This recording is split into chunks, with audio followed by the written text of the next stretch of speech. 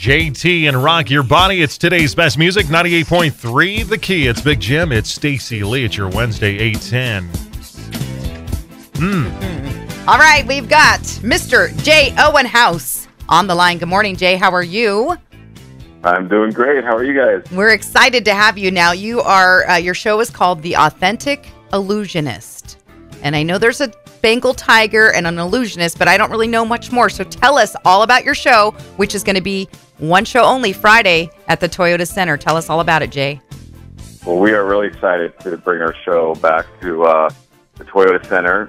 It is The Authentic Illusionist and Dare to Believe, which is me, and it's the most, I don't mind saying so myself, it is probably the most amazing magic in the world of grand illusions on stage. And of course, we will have our Bengal tigers with us. And it's also an evening of intimate magic in the audience, dangerous escapes, and inspiring storytelling. And it's just been getting great reviews, and we're very excited to come back to Kennewick. Do you guys chop anybody in half? Yeah. You know, actually, we do saw someone in half. Oh, yes. We saw someone from the audience in half. Oh, my gosh. Really? Yeah. That is so awesome. And tell everyone, so some people, you know, I love your tigers. They're beautiful. And tell everybody how they're actually part of your family. Well, yeah, so we have a sanctuary in our home in Montana.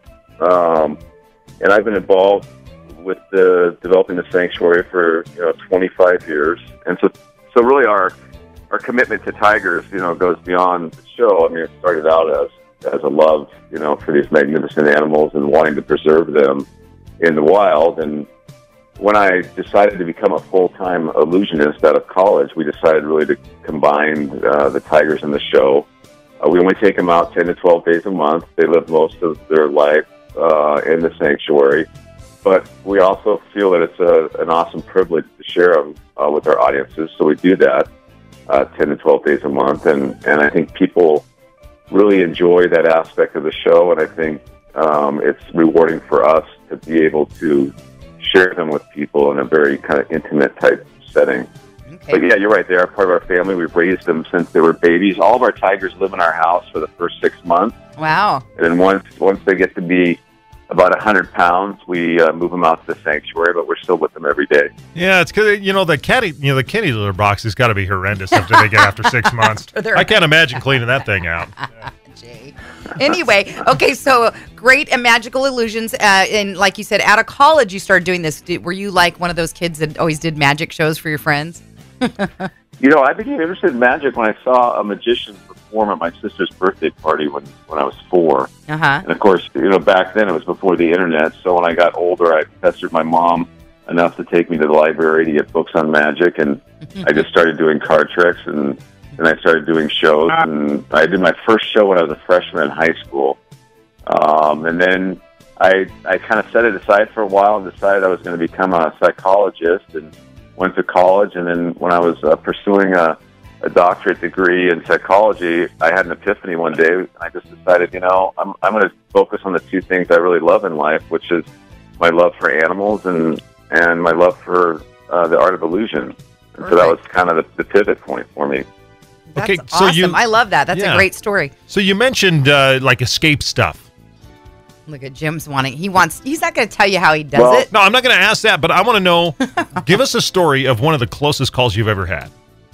Well, so I kind of became by accident, I guess, an expert on Harry Houdini's escapes, because I studied him for about 20 years, and then I was asked to do a TV special for Fox on Harry Houdini, and ever since then we decided to include a Houdini escape in every show, and not for the sense of trying to upstage Houdini, because I don't think anybody could upstage him, but more for the purpose of recreating that experience of what would it be like if you were in the audience in the 1920s and see Harry Houdini do an escape. Right. And so that's what we do. And this year we're featuring Houdini's, iconic upside-down straitjacket escape, where I hang 15 feet above the stage in a regulation straitjacket.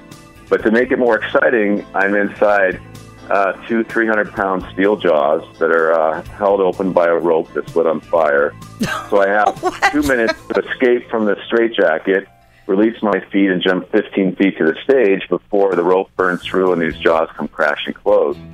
And it's extremely dangerous. It's very real. I've been hurt 3 times doing it just in the last 16 months. I broke my left ankle. Ooh. I pulled muscles out of my neck. I dislocated my shoulder.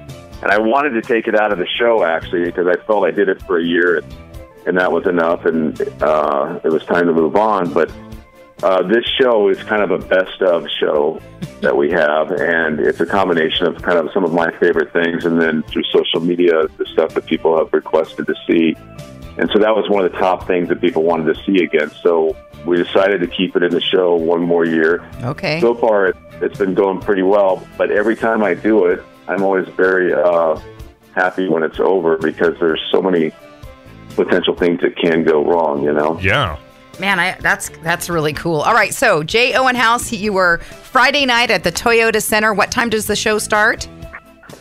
7:30. Okay, 7:30. Now, do you do autographs, hang out? Is there anything before or after to let anyone know about? Or do you just disappear? What do you do? Yeah. Well, yes, I'm always in the lobby after the show. I love meeting people.